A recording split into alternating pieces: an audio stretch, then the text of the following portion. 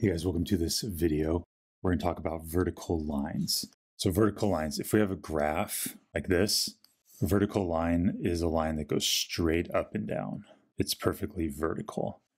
What's really interesting about this line is that if you imagine slope is rise over run,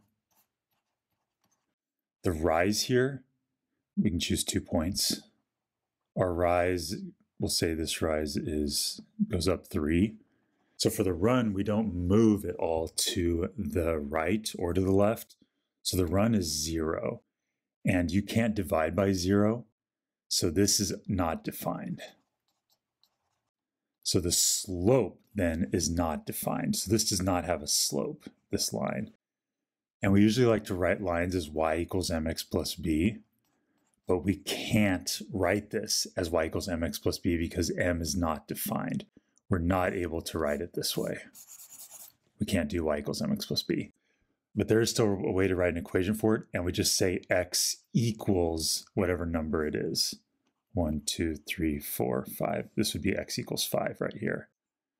So this is how we write the equations for vertical lines, is it's x equals whatever the x-intercept is. Or another way you can think of it is this point right here is 5, 1. And this point right here was 5, 4. If I chose another point here, this would be 5, negative 4. And notice what all these points have in common. The x value is 5. And look at that, x equals 5. So all you're doing is saying x equals whatever the x is in all the points on that line. Or you can think of it as the x-intercept. So this would be the official notes for vertical lines, simply x equals a, where a is your x-intercept. So now let's solve a couple problems for these. Write the equation of the vertical line through the point 3, 7. There's a couple ways we can do this one. A quick shortcut would just be to recognize this is the x and this is the y. And so we can just say x equals 3. And we can check this answer and we get x equals 3. I can also show you the longer way to do it, which is kind of cool because it's a visualization for what's actually happening.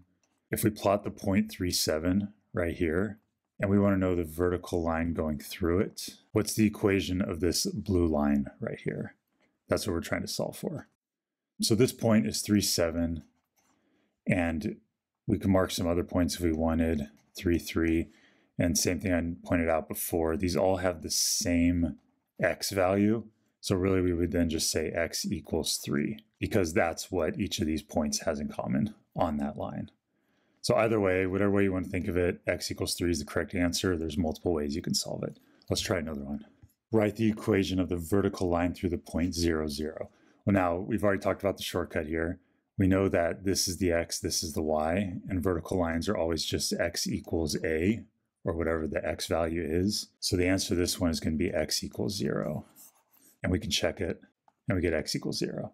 Same thing, I'll show you the visualization of what's happening.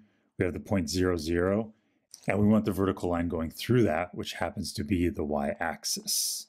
The equation of this line is x equals 0. All the points on this line would have 0 for an x value.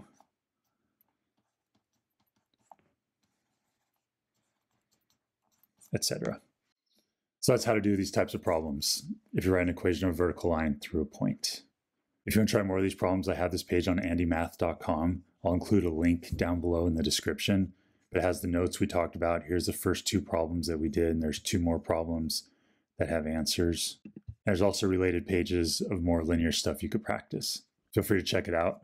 Please like this video and subscribe to my channel. It really helps.